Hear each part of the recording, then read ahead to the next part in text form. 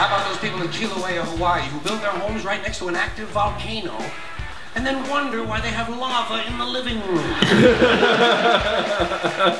Hey guys, I'm Ryan. I'm Adam. And this is Two Neighbors. So Adam, what are we watching today? George frickin' Carlin. Very excited. Very excited about George Carlin because, I mean, George Carlin, everyone loves this fucking guy. Like, I mean, he's a legend. What's not to like? What's not to like? We want to watch everything that he's done because, like, I mean, there's no more of it being made, so we want to make sure we see it all and really absorb George Carlin. So we are doing George Carlin today. And what's it called? Saving the Planet. George Carlin Saving the Planet. And literally every day I watch the news and something comes on and I'm like, man, I wish Carlin was alive because he would have a field day with what's going on in the world today, wouldn't he? Do you think he's gonna be like pro Save the Planet, or he's like, oh, they're all a bunch of idiots? I'm gonna go with the latter, I think, probably. Knowing Carlin, I'm gonna go with the latter, but right. We shall see. So George Carlin, Saving the Planet. See, I'm not one of these people who's worried about everything. You got people like this around you. Country's full of them now. People walking around all day long, every minute of the day, worried about everything. Worried about the air, worried about the water, worried about the soil. Worried about insecticides, pesticides, food additives, carcinogens. Worried about radon gas, worried about asbestos. Worried about saving endangered species. Let me tell you about endangered species, all right? Saving endangered species is just one more arrogant attempt by humans to control nature. It's arrogant meddling. It's what got us in trouble in the first place. Doesn't anybody understand that? Interfering with nature. Over 90%, way over 90% of all the species that have ever lived on this planet, are gone. Definitely going with the gaze. We didn't kill them all. They just disappeared. That's what nature does. They disappear these days at the rate of 25 a day. And I mean regardless of our behavior. Irrespective of how we act on this planet, 25 species that were here today will be gone tomorrow. Let them go gracefully. Leave nature alone. Haven't we done enough? We're so self-important. So self-important. Everybody's gonna save something now. Save the trees, save the bees, save the whales, save those snails. And the greatest arrogance of all, save the planet. What? Are these fucking people kidding me? Save the planet? We don't even know how to take care of ourselves yet. We haven't learned how to care for one another. We're gonna save the fucking planet. I'm getting tired of that shit.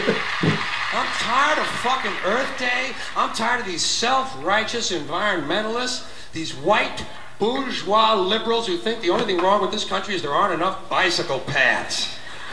People trying to make the world safe for their Volvos.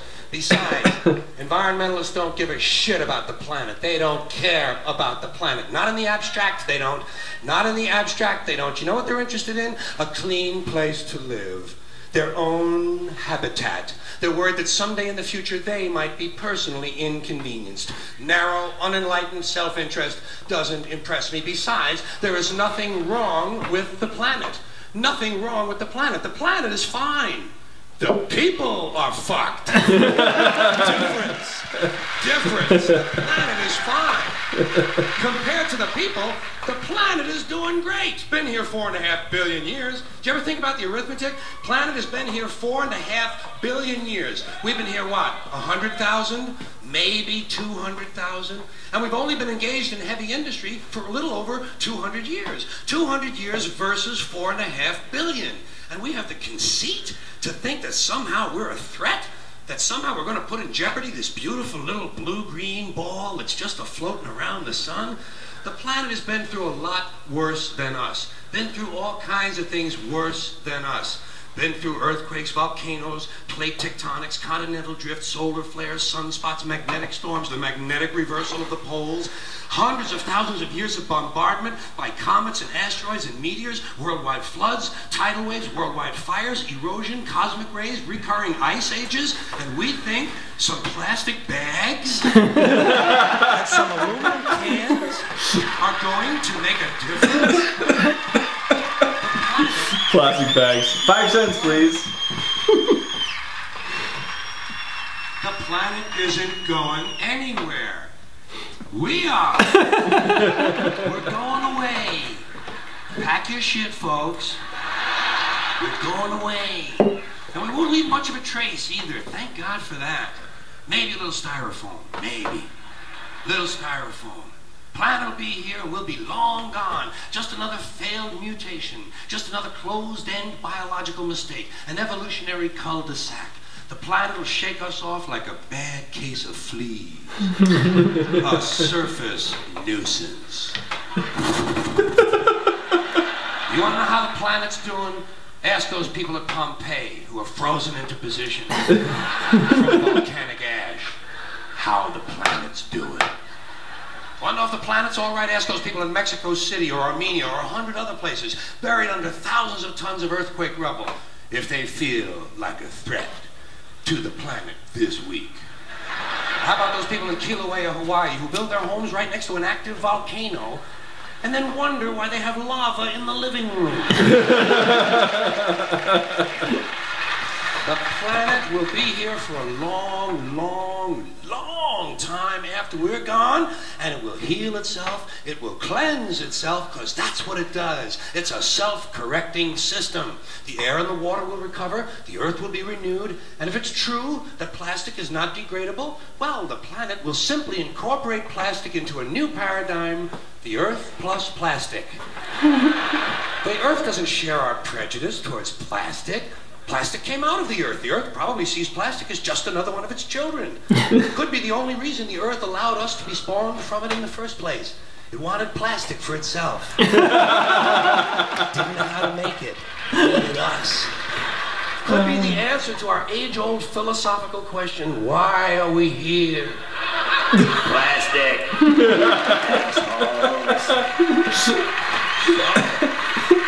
Give me plastic. The plastic is here, our job is done, we can be phased out now, and I think that's really started already, don't you? I mean, to be fair, the planet probably sees us as a mild threat, something to be dealt with, and I'm sure the planet will defend itself in the manner of a large organism, like a beehive or an ant colony can muster a defense. I'm sure the planet will think of something. What would you do if you were the planet trying to defend against this pesky, troublesome species? Let's see, what might, viruses. Viruses might be good. They seem vulnerable to viruses. And viruses are tricky, always mutating and forming new strains whenever a vaccine is developed. Perhaps this first virus could be one that compromises the immune system of these creatures. Perhaps a human immunodeficiency virus, making them vulnerable to all sorts of other diseases and infections that might come along. And maybe it could be spread sexually, making them a little reluctant to engage in the act of reproduction. Well, that's a poetic note. And it's a start. And I can dream, can't I? See, I don't worry about the little things. Bees, trees, whales, snails. I think we're part of a greater wisdom than we will ever understand. A higher order. Call it what you want. You know what I call it? The big electron. The big electron. Whoa. Whoa. Whoa. It doesn't punish. It doesn't judge at all. It just is. And so are we. For a little while. Thanks for being here with me for a little while tonight. George. He, like, Timeless, man. just made me feel so small. Yeah. Thank you. Like, that we have no purpose. I went into that being like, oh, I'm totally, like, you know, I'm a pro save the environment, like, you know, bring my bags to the grocery store. Like, I am that guy. You can be, yeah. Yeah, totally. But, like, just like him putting it into that perspective of, like, the bigger picture of, like, the world goes on whether we do or not. Yeah. Like, we're nothing to evolution. And that's I think, like, he made me be on his side for that whole thing. I'm like, wow. any like environment, you introduce something like foreign into that environment, and like nature has a way of like weeding it out. And it's no different like humans. Like, the more damage that we do to this planet, I'm not going to get into global warming, but the more damage you do to the planet, the more the planet will do to defend itself. And that's a reality. That's any ecosystem. You look at the smallest ecosystem on Earth, So again, like, I mean, And we're just speeding up the Earth to get angry. But That's he, really I mean, he brought up a good point. The reality is, like, he talks about humans being around 100,000, 200,000 years. We've only had the ability to mass pollute this planet for maybe 120 years. Yeah. He said 200, but I say 120 years. Go back to, like, turn of the 1900s, Industrial Revolution. That's when we kick shit into high gear big time. And we're like, let's literally destroy this planet, like profit over anything, and like, hey, I'm all for like capitalism and all that stuff, but at the end of the day, at a certain point, we have to be like, okay, you know what, like, we lit our house on fire, someone's got to put this fire out, because it is, like, I mean, you know, and it is what he's talking about in essence. He's saying, like, the planet will be fine. No worries, the planet's gonna be fine. It's us that we gotta worry about. So I mean, George Carlin, always ahead of his time. Puts it into a different perspective. But how funny was that when like he started talking about viruses? Again, relevant like, today, right? Like the Earth been like, viruses. Viruses. It's like, I don't know. They mutate, they generate until there's a vaccine. We should like put like I just love when he talks like that. His new name should be George Nostradamus Carlin, because he literally predicts the future in every single video that he does. So, but anyways, guys, loving doing Carlin. If you have one we haven't seen yet, a Lost Carlin, leave a link down below, guys, and we'll definitely check it out, because you guys know we love Carlin. Yeah, and don't forget to hashtag it MyRequest. Yes. With the link down below. And yeah, thanks, Carlin. We miss you, and we appreciate you. Cheers to you. Cheers to Carlin. Alright guys, so if you haven't done it yet, hit the like button, share the video with your friends, share it on Facebook, share it wherever. Yeah, share it everywhere. Share it everywhere. All around the world. We appreciate it every day, guys. The support has been fantastic. Please keep leaving comments down below, and we will do your videos soon. See you next time. Later, guys.